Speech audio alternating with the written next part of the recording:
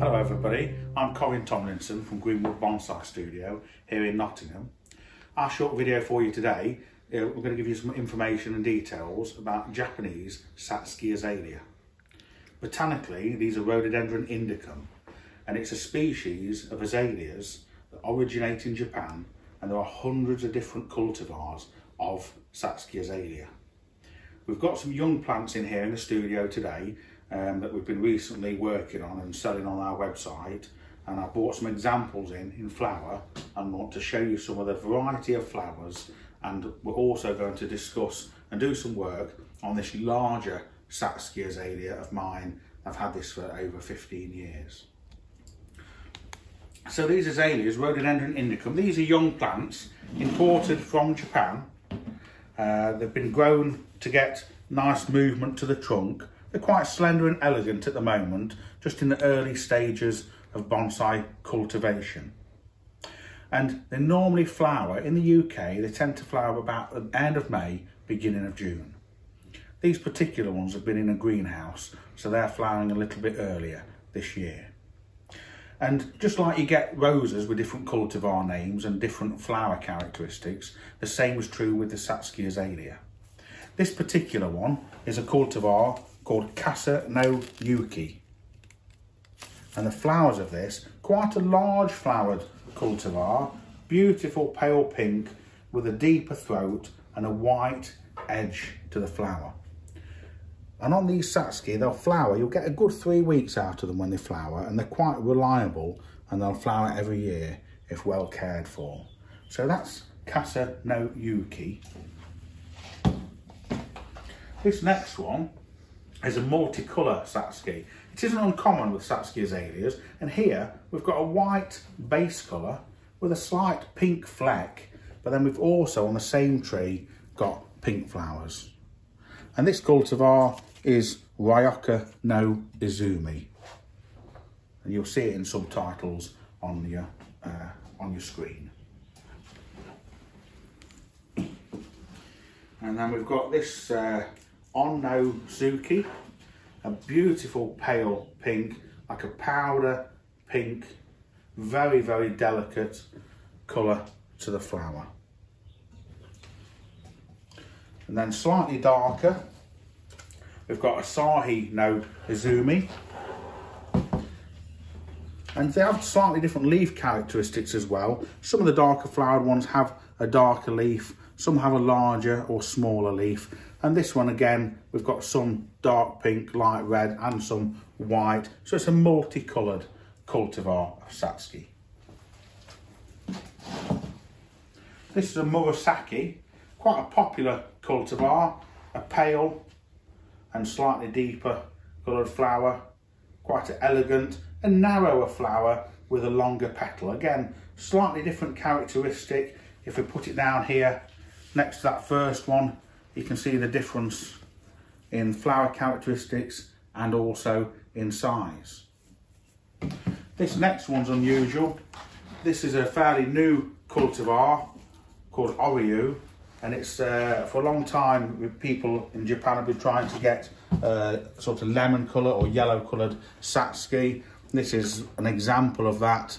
It's a sort of a yellowy green petal, and it's got a different petal characteristic to the others also. It sort of ruffles in and very nice, compact, closed in formation, and very, very heavily flowering, this one. Quite an unusual cultivar, and we're quite lucky that we've still got just a few of these left here on the nursery at the moment. So pop that back down there. So these are young trees imported from Japan that we've been offering for sale and working on.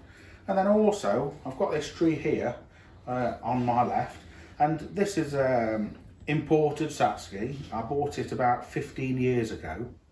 When I first got it, it was in quite a large polystyrene box, and the branches were out here, very, very leggy growth on it.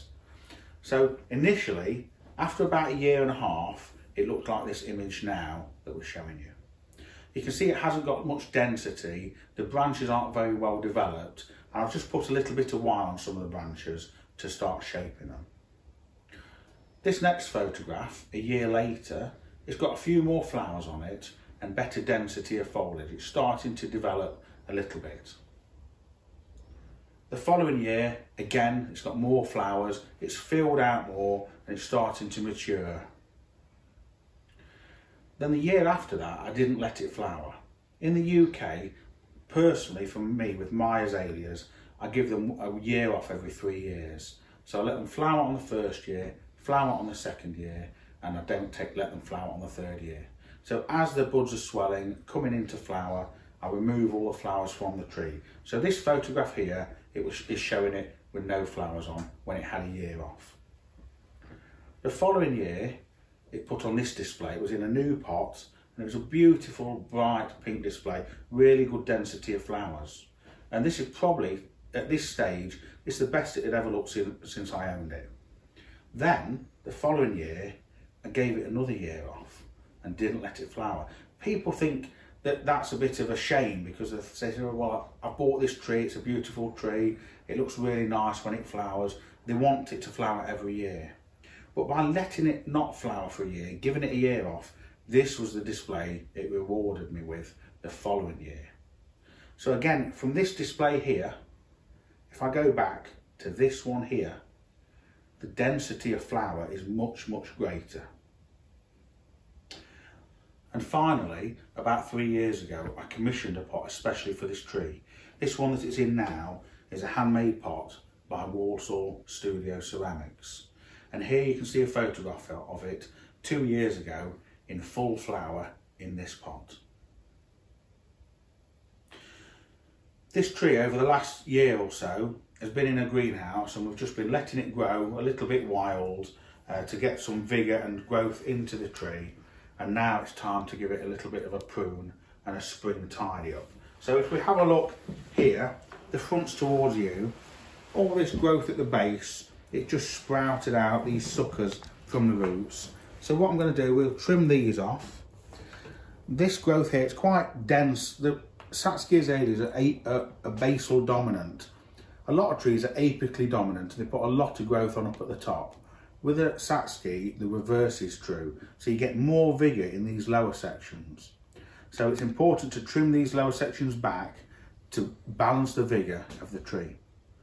This one also has got a little branch up in here. There's a little branch here that's died off, unfortunately, so that needs removing. So we need to remove that, trim this back, thin it out a little bit. And if we turn it round here, you see these long shoots here, they need to be taken back. So at this time of year in the UK, these are loaded with flower buds, just waiting to come out in a few weeks' time. But this tree here is scheduled for repotting process this year. So what we're going to do, you've got two options with Satsuki in the UK. You can either repot them in early spring, or you can repot after flowering. I prefer to do them after flowering. If you do them in the UK in early spring, you can repot them. We can have dull, wet, cloudy weather, and they don't always respond very well to being done in early spring. I much prefer to do the work to them just after flowering, sort of beginning of June time, and then I put them in a warm greenhouse and they really bounce back from that work very well and grow very strongly. So this has got to be trimmed. We will inevitably today, as we trim it, we will be cutting flower buds off. It's not an issue because it's not going to be flowering this year anyway, but that will set it up well for next year. The most important thing with growing Satsukis I found in the UK, they're not a difficult tree to grow, but there are certain things you need to know about them. Firstly, most Satsuki imported into the UK are coming from Japan, and they'll be planted into Konuma. So this is a bag of Konuma. It's Japanese soil, mined in Japan, and it's a very, very pale, sort of sulphur yellow substrate, and it's acidic. Azaleas are an ericaceous tree, and they like a very acidic soil. So this granular structure and acidity, they grow very well in it. And you can just use it neat out of the bag. You don't need to mix it with anything else. You can see here, these young ones from Japan are growing in pure Konuma. And we should be able to, well, these are wired in, but if we just get rid of this wire and just slip one out of the pot, can you see? Azaleas have a very fine fibrous root system. And that isn't in need of repotting, that's fine in there for another year in the Konuma soil. So it's important in the UK, if they're in Konuma, you continue to grow them into Konuma. It's important to keep them well watered. They use a lot of moisture. A broadleaf evergreen like this, even during the winter, it's transpiring through the leaves and it has a requirement for water more so than a tree that possibly goes dormant, for instance like an acer, like a Japanese maple. So you do have to keep up on the watering of these. Watering is important, the soil is important, also the feeding is quite important. Now I favour a granular feed. There's two main granular feeds that we use here at Greenwood. The first one is Fosmag, and this was actually specifically developed for rhododendrons. And it's just a granular feed. You just sprinkle a pinch or some of it on the soil surface, and it lasts about 4 weeks, and when it's all gone you add some more. It's a chemical based feed. It works very well with all bonsai, but particularly good for azalea and rhododendron. And the other feed we often use is Naruko. Naruko is a Japanese feed, semi-organic. The only difference really is with it being organic, it does go a little bit mouldy as it starts to break down. Very, very good for azaleas, good for getting dark green, glossy colour on them. During the winter, the Satsuki in the UK, this particular tree, through winter it just goes into a well ventilated, unheated greenhouse. On a mild winter, and if you're down on the south coast of the UK, they'll be fine outside all winter. We're in the Midlands, and if you're a bit further north than us, it is worth, before you purchase a Satsuki, just trying to figure out where you're going to keep it in winter. Potentially have a little greenhouse or potting shed or small polytunnel available to allow you to shelter it for the worst weather. So we're just going to clear this space down and we'll get ready to do a little bit of work on this Satsuki. So this Satsuki, we're going to trim off some of these pieces down here. These suckers, it is a tendency of Satsukis to throw suckers out from the base. So with a concave pruner, let's get in there and see where they're coming from. Just snip those off. And these smaller ones, we can use a more delicate concave pruner to get in there and remove them from the base. Right, so another one in here, like this.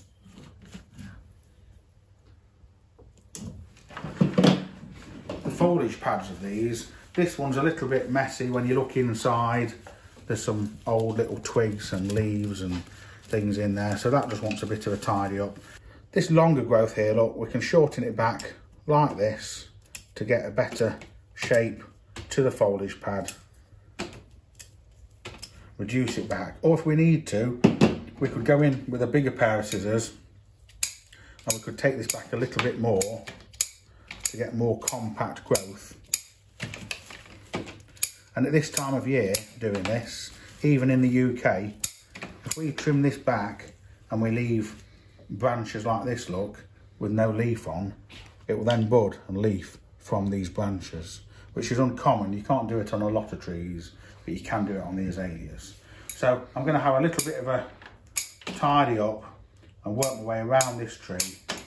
The reason I've got this tree, I've been into Satsukis for about 30 years or so. And we said earlier, there's hundreds of different cultivars of Satsuki Azalea. And the reason I'm particularly drawn to this one is this one's name is Corin, the same as me. But I'm spelt with a C and this is spelt with a K. So this is what this tree, its posh name is Rhododendron indicum Corin. So I always wanted to find a good example of a Corin Satsuki. And this is my own Corin Satsuki from my private bonsai collection. So work our way through, just taking back some of this longer growth. In here, look, these long shoots can be taken back just to get a better shape to these foliage pads. And where this foliage pad is growing into this one, there's a little bit of growth we can take out between the two just to tidy that up also. A little bit of growth growing down. Just a tidying up process ready for this coming year. So I spent 10-15 minutes or so giving this a prune. I've gone back a little bit tighter than I was going to start off trimming it. So we've gone back into some older wood because we've got a bit of legginess on some of these foliage pads. So now we've taken it back like this. We've got a bit more definition and gap between these foliage pads and made it a little bit denser here at the top. But also to lighten it up like that, we'll get more light and air into those branches and we'll get new buds emerging. We've cut quite a lot off. Look, there's a bench and a floor full of growth that we've taken off this tree. So we've probably cut, I think we've probably cut about 25%, about a quarter of this foliage off the tree. So next thing with this is just tidy up this soil surface around the nabari and the surface roots of this tree. And then now it's like end of April, so we're going to probably repot this tree about the end of May, beginning of June. So maybe another 4 to 5 weeks or so, we're going to get this one repotted for this year. And then we might do a video of doing that and show you how to go on. I hope you found this video on Satsuki Azalea useful and hopefully it's given you a few pointers. If you'd like to get one of these small young Satsuki to grow, there's a quantity of these available on the website at the moment. And please give us a like and subscribe to our YouTube channel and keep your eye out for new videos coming up over the next few weeks. Thank you very much.